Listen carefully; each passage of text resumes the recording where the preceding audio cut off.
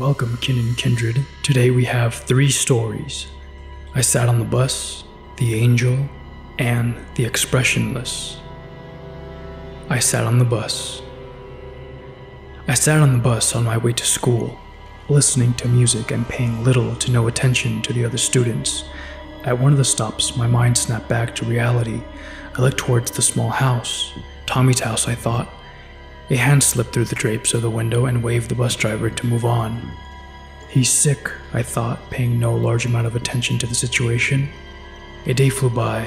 I watched the local news channel after school, and what I heard paralyzed me. Tommy's entire family was murdered that day by an unknown suspect.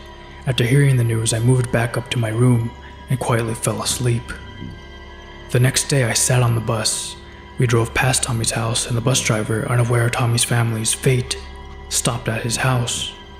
As I was about to get up and explain to her what had happened, something caught my eye. A pale hand slipped through the drapes of the window and waved the bus driver to move on. I sat on the bus, terrified. The angel. A few years ago, a mother and father decided they needed a break, so they wanted to head out for a night on the town. They called their most trusted babysitter. When the babysitter arrived, the 2 children were already fast asleep, so the babysitter just got to sit around and make sure everything was okay with the children. Later that night, the babysitter got bored and went to watch TV. But she couldn't watch it downstairs because they did not have cable downstairs. The parents didn't want children watching too much garbage. So she called them and asked them if she could watch cable in the parents' room. Of course, the parents said it was okay, but the babysitter had one final request. She asked if she could cover up the angel statue outside the bedroom window with a blanket or cloth. At the very least, close the blinds because it made her nervous.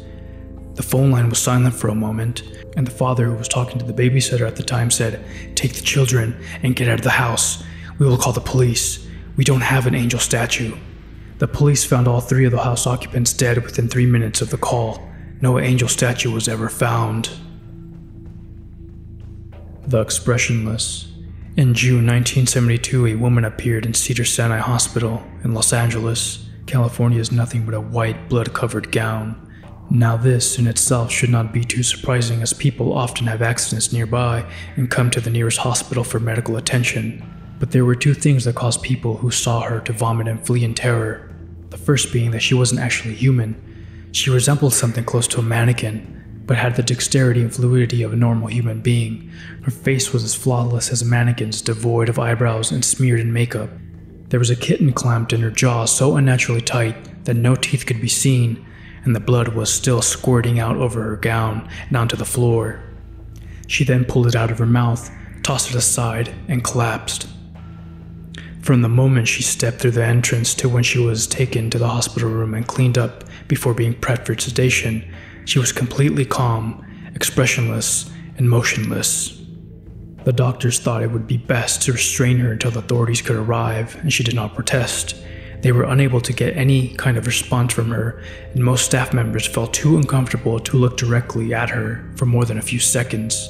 But the second the staff tried to sedate her, she fought back with extreme force. 2 members of the staff had to hold her down as her body rose up on the bed with the same blank expression. She turned her emotionless eyes towards the male doctor and did something unusual. She smiled. As she did, the female doctor screamed and let go out of shock.